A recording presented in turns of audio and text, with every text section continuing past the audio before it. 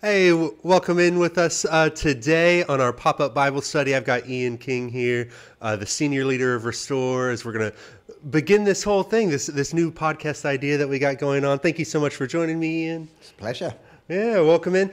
So the whole idea of this is to kind of like deconstruct the Bible, and it can be confusing, right? Like, Yeah. I mean, Yep. maybe this is just me, but many a time I've read the Bible and I'm like, oh, what did I even read? Yep. What was this meant for me or for somebody else? I'm just not quite sure, and I feel like I'm not the only one Yep. that's ever thought that way. So here we are today to start this thing off. Let's teach each other, if you will, as iron sharpens iron, a verse from the Bible, to be better at reading the Bible. So what's the passage we're reading today? We're going to read one of my favorite passages, which is from Mark chapter 10, and it's the story when Jesus heals blind Bartemaeus. Okay, blind Mark. Do you mind reading No, that I'm for very us? happy to read it. Yeah. It's actually quite a short passage, which was another reason for picking it. But you can get a lot from short passages sometimes, and sometimes reading less is better than reading a lot. Exactly. I think sometimes we don't remember what we've read because we've read several chapters because that's what we feel like we ought to. Whereas actually, if you read one chapter or one bit of one chapter and felt God speak to you, actually, I think that's worth a lot more because it's about the word living, isn't it? Yeah, absolutely. But I will read it in a minute as well. Exactly. So Mark chapter 10, starting at verse 46, it says this. It says, "And they came to Jericho, and as he was going out from Jericho," that's Jesus, "with his disciples, and a great multitude, a blind beggar named Bartimaeus, the son of Timaeus, was sitting by the road. And when he heard that it was Jesus the Nazarene, he began to cry out and say, 'Jesus, son of David, have mercy on me.' And many were sternly telling him to be quiet, but he kept crying out all the more, 'Son of David, have mercy on me.' And Jesus stopped and said, 'Call him here.' And they called the blind man, saying to him, 'Take courage, arise, he's calling for you.' And casting aside his cloak, he jumped up and came to Jesus. And answering him, Jesus said, 'What do you want me to do for you?' And the blind man said to him, 'Rabboni, I want to regain my sight.' And Jesus said to him, 'Go your way, your faith has made you well.' And immediately he regained his sight and began following him on the road." Okay, so let's pretend that's the first time you've ever read this passage here. What's your step one of you read these 12 sentences? What does Ian King do? What does Ian King do?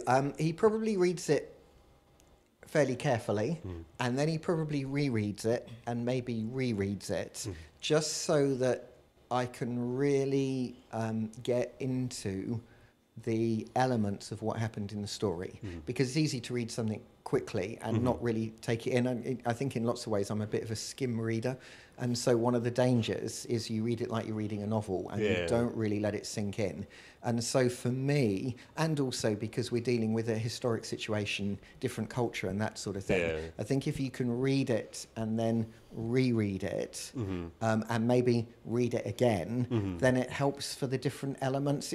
Because I think often the richness in the Bible is often in the nuances and the little details. And again, if you just think of the big picture, sometimes you miss some of the real nuggets that are there in the passage. Whereas if you've got time to just sit in it, and I mean, another alternative is to read other versions of it as well. If you read a story and think that's a great story, I think there can be some value in reading like The Message, which is a contemporary retelling of the story, or the Passion Translation, which is a more accurate, literally, to the original languages of the Bible, a more accurate modern translation of the Bible. Right. So you can read some other things just to give you, I guess, a wider picture of the story. Okay, I mean that broaches the topic of translations. What did you read today? I read from the New American Standard version. Okay. I think you want a version that is easy for you to read and works for who you are. And I think that the best way of learning that is just to read some things with different translations. And there's plus and minuses with different translations, not just in terms of the historic accuracy of them, but also the ease with which they flow. Right. So I think lots of people use the NIV because it's the most common one, and it has a good flow to it. And it's not a bad translation. I mean, there's other people better qualified to talk about the nuances of translations than me. The reason I use the New American Standard Version is because it is a historically pretty accurate version, the New King James and the New American Standard Version. So they're not quite as easy to read as the NIV, but they bring out more of the nuances and the accuracy of it. And I'm somebody that is a bit studious by background, so for me that becomes really important. Okay. So I find I get the fullness and the richness, and therefore the confidence if I'm digging into something or going to share about something. Right. I get confidence that I know what I'm talking about because I've started there. Yeah, I mean, it makes me think about the church I was a part of back in America. There was a group of people in the church that were like, if it's not King James Version, it's not the Bible. Yeah. They would call the NIV as the nearly inspired version. If it's not, and we would jokingly say the Jimmy is the shorthand for King James. If it's not the Jimmy, it ain't it. But it's an interesting question, isn't it? Because most people use the New International Version, I often will do my study with the New American Standard Version, and then when I do my slides and I actually talk, I talk from the NIV. Okay. So I've done my kind of more scholarly background, but then I use the NIV, and I'm a big believer if most people use the NIV, then let's build people's confidence in it. Let's knock it. Because if we knock it, and we just need to be aware that we're wanting to encourage people to get into the Bible. Yeah. So any way that we can help people do that, and because it is more readable, sometimes it's good to do your scholarly work behind the scenes and then try and make it more palatable for the listener or the viewer. Exactly. I mean, for myself, I am mainly using the Holman Christian Standard Bible. But if I'm reading the more poetic chapters of the Bible, I like reading the New King James Version because I feel like it captures the poetry, that the writer is trying to show to God that I'm writing these beautiful things as praise to God. So I kind of want it in the flowery language that poetry kind of works well in, or at least from my perspective. Well, what I like about the NASB that I use is the link words that have been put in by translators. Yeah, like in the parentheses, right? They put those in italics, okay. So you know that it's not actually there in the original Greek. Yeah. And so when you read it, you can drop out those words, and sometimes it changes the meaning, or it opens out the meaning. Yeah. And they're also very good at noting a word and giving you a literal translation, even if it isn't quite so readable. They'll kind of give you a literal translation in the margin. And again, for me, I find I get a wealth of understanding and riches by following through those kind of comments. But that is the way I'm wired. Yeah, I get that. I totally get that. So back into the passage here. So we've got Jesus kind of doing his own thing here. One of the questions that would pop out to me the first time me reading it is Jesus being called Son of David when David wasn't his pops, you know. So what is this meaning of Son of David? And it shows up a couple of times here. It does. I think in terms of understanding of the Bible, just to take a step back, and then I will answer your question. I'm not just a politician, you know, pulling away and answering another question. I will come back there. I think part of what you're looking for when you read a story is whether there's any patterns and whether there's any patterns in language, because obviously the writers are trying to make a point. And so if there's repeated phrases, then there's probably some significance that the writer's wanting to make in that. Right. And like this is only 7 verses, so it's a short passage, which is why it's a good one to dissect like this. One of the interesting things, though, is there's lots of son of references in the passage. So it starts off and says a blind man named Bartemaeus, the son of Timaeus. Now, in most stories, it doesn't give you somebody's name and say they're the son of, but in this one, it says Bartemaeus, the son of Timaeus. And then when he cries out to Jesus, he cries out and calls him Son of David. And there's lots of interplay. In fact, twice I think he cries out and says Son of David. So in like 7 verses, we've got 3-4 references to son of. Now, there must be some significance in that. And Son of David was the title that was used for the coming Messiah in the days of Jesus, because one of the prophecies from the Old Testament about the Messiah is that he would be born of the line of David. Hence, you would call that the son of David. Yeah. So when Bartimaeus is crying out, and one of the reasons the crowd got upset with him when he was crying out, is he was crying out saying, here's the Saviour, here's the Messiah. He wasn't just saying, here's a Jesus I've heard of, or here's a healer that I've heard of. He was saying, this is the Messiah, this is the Messiah. But it's really interesting because you get the son of a man who meets the Son of God, Right. and then a son of a man is changed by the Son of God. And that's the way it always happens through the gospel. Whenever a son of man meets the Son of God, it's the Son of Man that is always changed to something better. Yeah. And Bartimaeus means son of Timaeus, and there's some dispute over what Timaeus means, because some people say it means son of honour, and some people say it means unclean son. Okay. And scholars can't agree between the two. But I love the fact, because in lots of ways, an unclean son meets the Son of God and goes away being honoured. And so it's like... So it can be both. You can hold both things at the same time. And if just when you start to reflect on it, you think, wow, isn't that incredible? Yeah. But all the son of references is because there's a rhythm kind of in the narrative, which is why it's important to read it a few times and sit under it, because then you notice those subtleties, but actually there's real power in those subtleties. Absolutely. I mean, the Timaeus bit, I feel like I'm in a classroom all of a sudden. I didn't know these things, which is great. And so the crowd rebuking this guy, why would they be upset with him calling out to Jesus? What is the upset part of that? They were, this is, again, love this. They were upset because he was saying this is the Jewish Messiah. And that was a very controversial thing to say. But I mean, weren't the Jews hoping for their Messiah? They were hoping for their Messiah, but they were hoping for a Messiah that didn't look like the one that came. Okay. And so they didn't expect a servant. They didn't expect someone that the poor and the outcasts were flocking to. They were looking for a military leader. Built-in crown. Yeah, who was going to deliver them from Roman occupation. Gotcha. They were looking probably for somebody who looked like the Pharisees. Okay. And because that's what you would expect an important religious person to look like, and Jesus was the opposite of that. And here is a blind man. The other aspect to that, of course, as well, is that if you were blind, you wouldn't been able to go to the temple, because anybody that had any disability was excluded from the temple.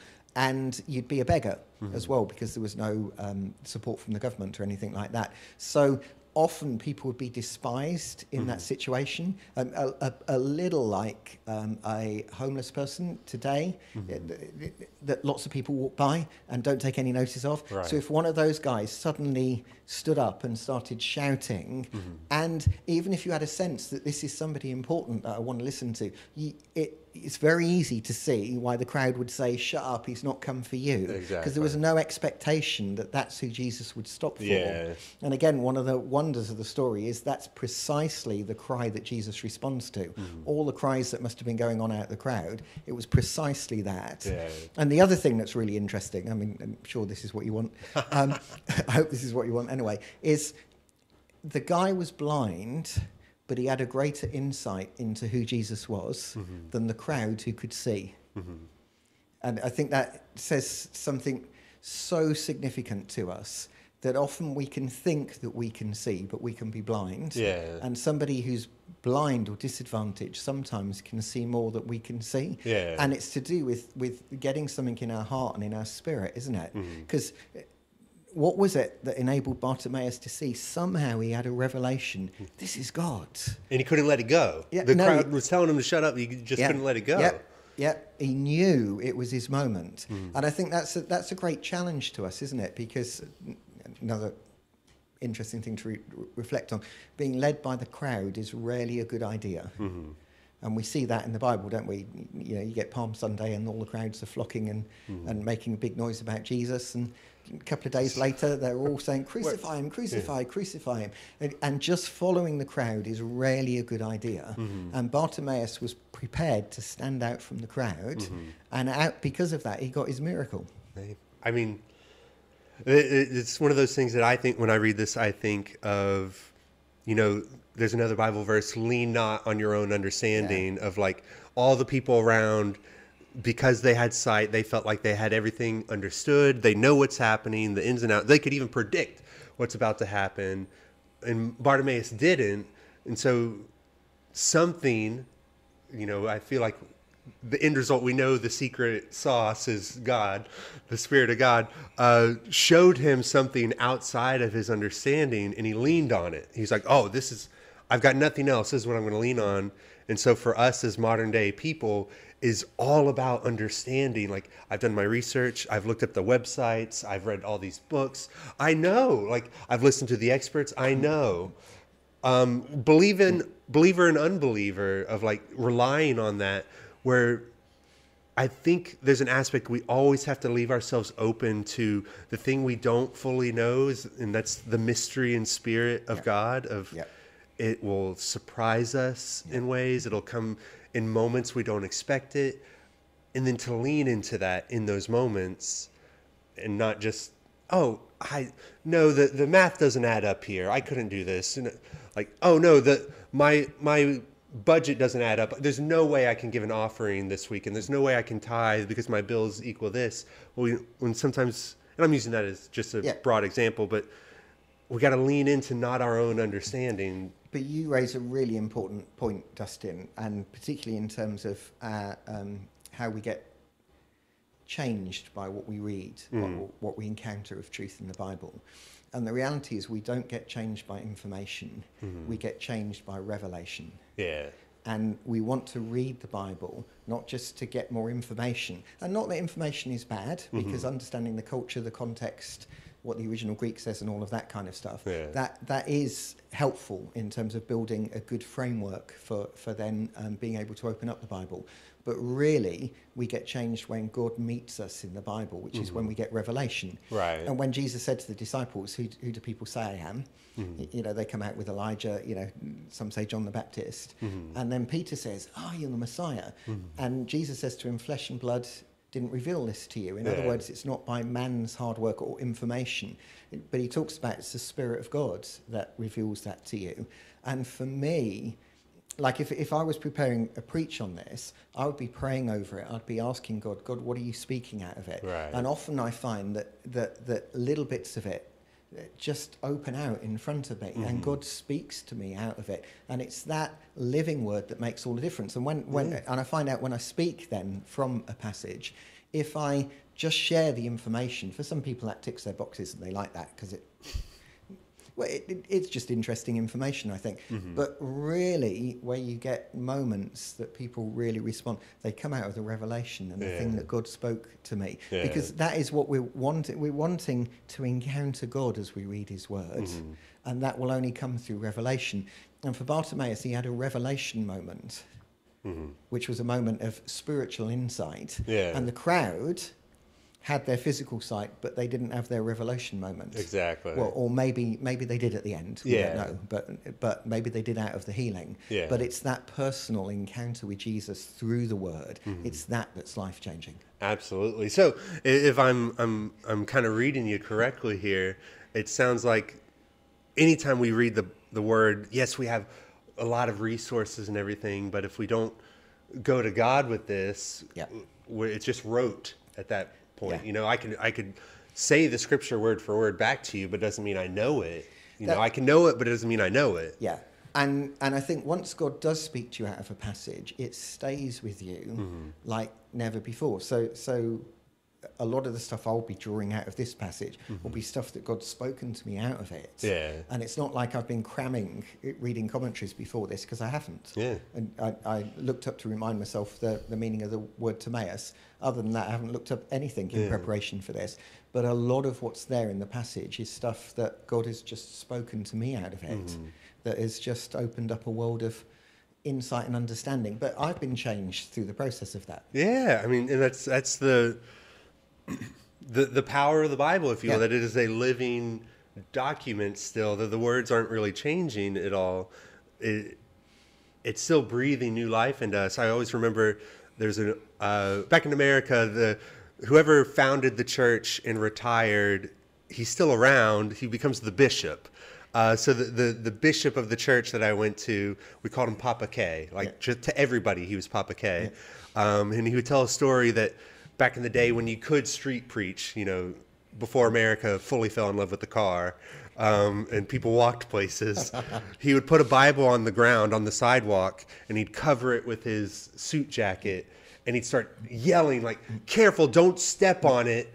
It's alive under there," and nobody knows what's under there. And he'd form a crowd. "Careful, careful! Something's alive under there. If you step on it, it's not going to be what you want." And once a sufficient crowd would gather, he'd pull it back, and then it'd be the Bible, and he would preach right down the street about how this is a living thing, and how now he was a young man in his 20s when he started that, and he'd be like, "I'm 80 something now. I'm still learning something from the same verses." Yeah, it's great. So one of the things that I kind of learned a few years ago, the imagery somebody used, is that the Bible is a lot like a puzzle. Yep. If you upended the Bible and it scatters on this table and you have the 1,000 pieces, you can't just take one piece and look at it and like, oh, there's some blue on there. Yep. This must be the picture of an aquarium, and then you set it down, and then it's actually the blue of the sky over a meadow on a farm. And then so if you took the one thing, you don't really understand it. And so the Bible always interlocks with each other. And so there's echoes, if you will, of what happened before, happens here, happens again. So what would you say is maybe an echo moment for this story? Yeah, I think you're right. You're looking for links, really, because, like you say, the Bible is a whole book that helps us have our understanding of God. So if you can see connections from one point to another, often there's something significant in the connections. And this story is really interesting because it says right at the beginning it happens at Jericho. And so one of the interesting questions to ask is, what's the historic significance of Jericho then? And most of us probably know that, Joshua chapter 6, Joshua fit the battle of Jericho and the walls came tumbling down. But a couple of things that I think are really interesting with that, if you go back, so for me, I would then go back and read what happened at Jericho and other Bible references to Jericho to see if the place has some historic significance that speaks into our understanding of this story. And one of the interesting things in Joshua chapter 6, at the end of it, once Jericho's been destroyed, is God spoke to Joshua and said, you need to say to Israel, this city should never be rebuilt. And actually said that there would be a curse that would come on the person who rebuilt it, that they'd lose their firstborn and their lastborn son. And so it was meant to be forever written off the face of the earth. And what you then find is under King Ahab and Queen Jezebel, who were it says the most wicked king and queen in the whole of the nation of Israel, maybe not surprisingly, one of the acts of rebellion to God that happened was Jericho was rebuilt. And the guy who rebuilt it, if you read it in 1 Kings 16, 17, you find that his firstborn son died and his youngest son died, so the curse was fulfilled. Now, what's interesting about that is you would have thought that would be the least likely place for the Son of God to go, because everything in its history speaks of rebellion to God. Yet, Jesus, when he was walking the earth, chose still to go there and still to perform a miracle there. And so I just love that, because that says God's willing to go to the worst, most extreme place to glorify himself and see people drawn back to himself. And the other thing that's really interesting is in Jericho, how did Israel win the battle at Jericho? What did they do to win the battle? I know that I wasn't in Sunday school, but the marching around the walls. Then at the very end, they blow the horns, the walls come tumbling down. They blow the horn. Actually, they blow the horn and they all shout. So the horn was a signal to shout. How does Bartemaeus get his miracle? He shouts out. He shouts out. And the wall of blindness comes tumbling down. So there's some wonderful connections there. What's also good about this passage is immediately before it, in Mark chapter 10, Jesus is interacting with James and John, who it's their moment where they say, when you come again in your glory, can we be at your right and left hand? Because we want the greatest place of greatest highest honour. In that, they give that answer when Jesus asks them the question, what do you want me to do for you? And then in the story of Bartemaeus, the very next section, Jesus says to Bartemaeus, what do you want me to do for you? And asks exactly the same question in two connected stories. Yeah. And in one story, Jesus gives the man what he wants. In the other story, Jesus says no to it. So there must be some contrast between the two stories in terms of what gets a yes from heaven and what gets a no from heaven. Yeah. And you can draw out some distinctions. But you only get that when you think, how does this passage or this story link into the wider picture, the bigger picture? Yeah. And then from it, there's untold riches that come out of it. And I feel like you're just beginning. And I almost like with any Bible verse or study or anything, you're like, well, then I could go on to the natural progression. I could go to this point, then I can go to another, and then another. And it's that idea of the Bible is living. It's not just one thing. Nobody's just their hand, their arm, their shoulders. That's why the challenge with preachers is always to shut them up, isn't it? Because there's always more. There's always more. No, nobody at Restore, though, is like that. Of course, we're always very brief and poignant. That's why people are speeding this up as they're playing it. Exactly. Who's playing this on 1.25, 1.5? My goodness. So thank you for that. I want to point out those, Ian, the senior leader of Restore. What is all that could mean? But where's something that you get poured into? What's something that you go to? What's a talk or a book, or what's something that is really blessing you right now? That's very churchy talk. What's blessing you right now? It's very American churchy talk. It is. Well, I am what I am. A few things, really. I'm reading a really good book that I'm enjoying at the moment. A guy called Steve Addison, who's an Australian guy. Not American. Not American. No, I quickly put that one in. He's done a lot of studies on movements, so outbreaks kind of salvation around the world, and a move of God around the world. And he's written a new book that kind of sums up, I think, a lot of his studies, so it's a good starting place. And he's written a book called Acts and the Movement of God, which is really, it takes you through the book of Acts. It's in little bite-sized chunks, so a couple of pages at a time at the most. And it takes you, it's kind of like his commentary interpretation of the dynamic that's happening within the book of Acts as we get the spread of the gospel once Jesus goes up to heaven and the Holy Spirit's poured down. And I'm finding that really inspirational, and he peppers it with real life stories from around the world of how we're seeing these kind of things happen in the world today. And I think for me it kind of touches everything I'm kind of praying for and longing for. So I'm finding that's kind of fueling my passion. Otherwise, I listen to quite a lot of Bridgetown church teaching, because I think they have a lot of insightful teaching, and I think they open up the Word of God really well, but they also critique contemporary culture. I hadn't listened for a while, but recently I've been listening to a bit more Stephen Furtick. Okay. Love a bit of a shouting and a hollering.